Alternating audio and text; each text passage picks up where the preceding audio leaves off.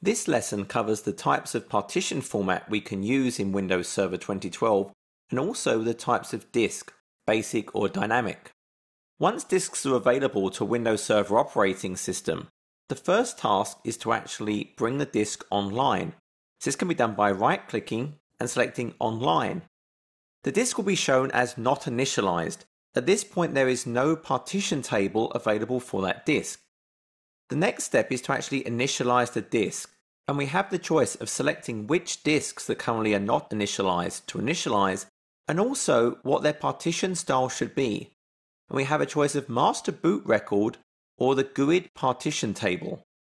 The MBR has actually been around since early 1980s and was used in the DOS days, and it has a number of limitations compared to modern computer systems. For example, the MBR only supports 4 primary partitions for each of our disks, and also only supports partitions up to 2 terabytes in size.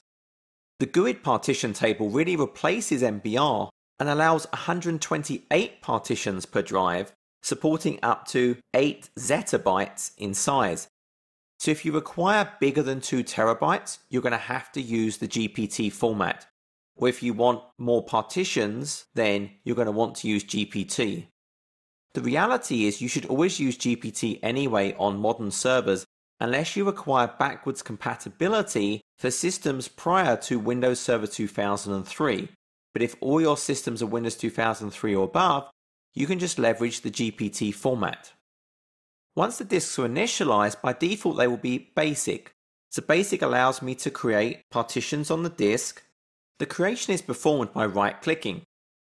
Now notice the naming is actually volume, but on the basic disk, we tend to think of it as traditional partition name. And I can create a volume and I can select the size I wish to create that volume to be.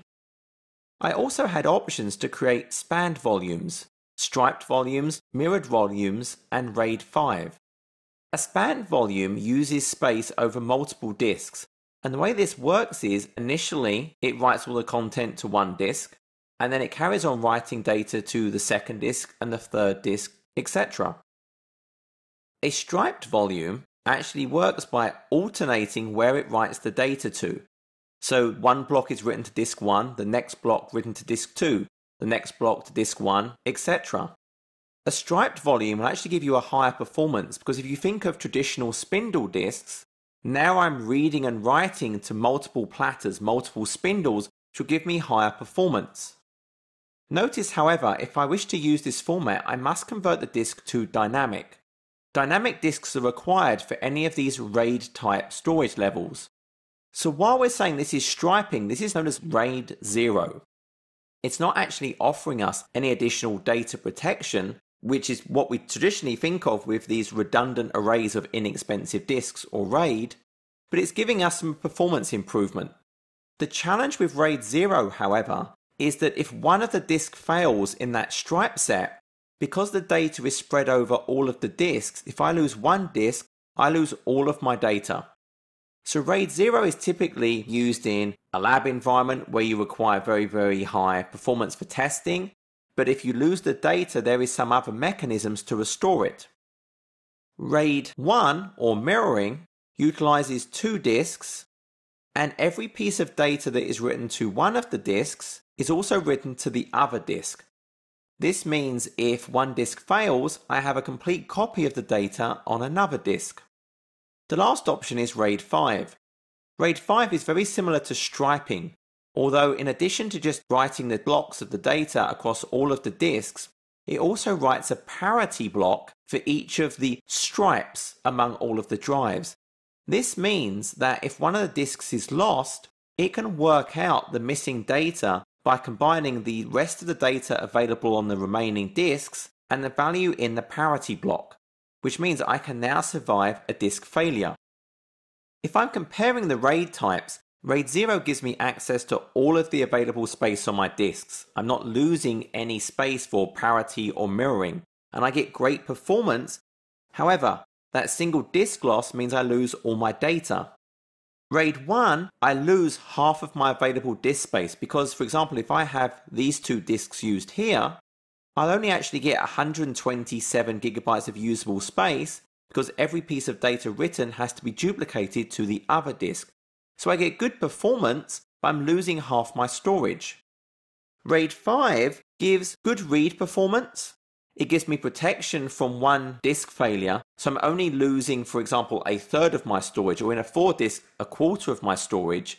But my write performance can suffer, because for every write, it has to do calculations on what that parity data is.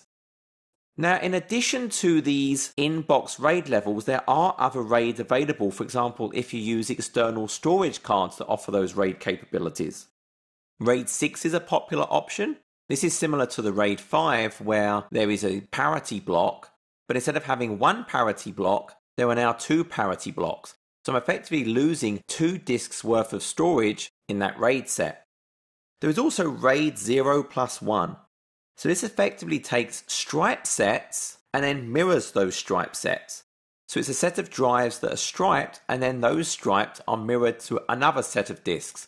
So this gives very, very good performance because I'm taking advantage of that striping capability, but I'm losing half of the available disk space because all data is duplicated. Another option is RAID 10 or RAID 1+0. So in RAID 10, what happens is several sets of drives are mirrored to a second set of drives. And then between all of those drives, striping is configured. This still means that I lose half the amount of available disk space, but I can tolerate a high level of failure, depending on which disks failed amongst the set. So I can survive a higher number of disk failures, providing both disks from each mirror don't concurrently fail. So I can have one disk fail from each of the separate mirror sets without experiencing any loss of data. Again, I'm losing half the amount of disk space, but I get high performance, and RAID 10 is typically used where I require the high performance, but also that very, very high availability, so protection from disk failure. For the inbox, I do have to use dynamic disk, so notice I can say convert to dynamic disk.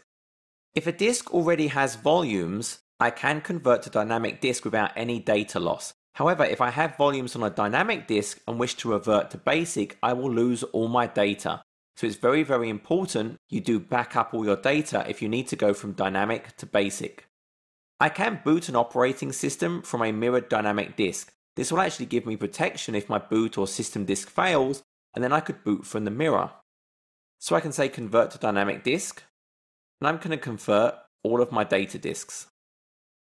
I can then easily go and create a RAID 5 volume across those 3 data drives.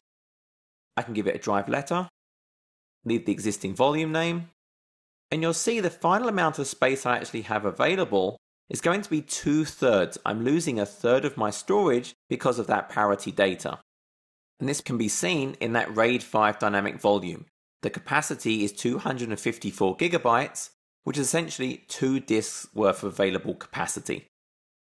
The reality is in your production servers, you typically won't use this software type of RAID, i.e. RAID that's being enabled by the operating system and using operating system resources and CPU cycles to calculate parity. Most production grade servers will have RAID capabilities built into the server that will give you the highest level of performance, and that's known as hardware RAID. So in production, you're going to want to utilize hardware RAID capabilities above this software RAID. But certainly make sure you are using some kind of data redundancy for your production data. And also, you're typically going to want to utilize GPT partition disks above MBR because of the larger volume sizes available and a greater number of volumes available on each disk.